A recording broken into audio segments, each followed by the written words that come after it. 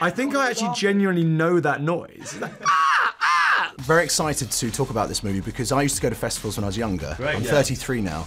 And there's never been a movie about how traumatic they are, I totally agree. I had a sort of similar reaction to them, which is like, how is this even meant to like it's just stupid. Like the things that seem to like kindle enthusiasm in my friends, which was basically that it was huge and sprawling and like there was so much going on. I would have been like, well, there's too much going on. It should be like one place where you can like hear the words and like like.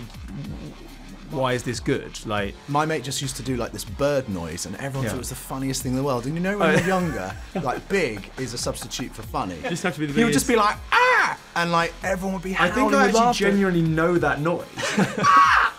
Like, maybe it's not that. Yeah, it's kind of like. There is that. It's like people do it on trains and stuff, like where, just to be like the noisiest person on the train carriage. The film's a bit like that. It's a bit like that noise for an hour and a half. We came here to have fun. All right, mate. What are you doing in there? Embracing the stink is what festivals are all about. Let's do this. Something like a quarter of all the tents at Glastonbury are left behind, and then 1 in 2 of those has a poo in it at the end. My mate would do that. He'd poo in a Pringles tube and then leave the tube in there. Pringles deep, yeah? Legend. Yeah. And he was a legend for so long. so like he was a legend for years. I was like, he had a good run. He had a good run. He used to do that, deep. or he'd just curl one out. Another guy would just sit there and curl one out and then leave the tent there. And then he'd be like, well, if you're stupid enough to steal a tent, I'm like, you probably need one. Get back here now! This is the best night of my life! So much Pringles. I still can't get the Pringles thing is really. That's really because it's kind of tidy, but also definitely also not tidy at the same time. It's tidy in a way that a psychopath is tidy. It's like a full-on. It's like Peter Sutcliffe tidy. Yeah. It's like, no, I don't keep things tidy while I'm murdering people. And what's this? That's a very neat row of teeth. Oh, that's tidy. There really is no way I could have known that. Quick, would you rather? Yep.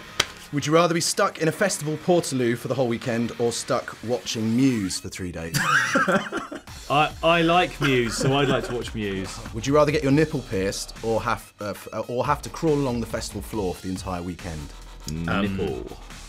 Nipple. I was going to get my nipple pierced for this film. I mean, I genuinely was.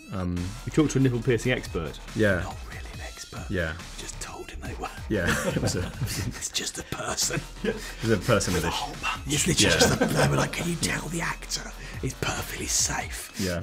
Yeah, it's just a man from Gumtree. He's like a shack. Right, I have to go. Oh, thank you. That's good fun.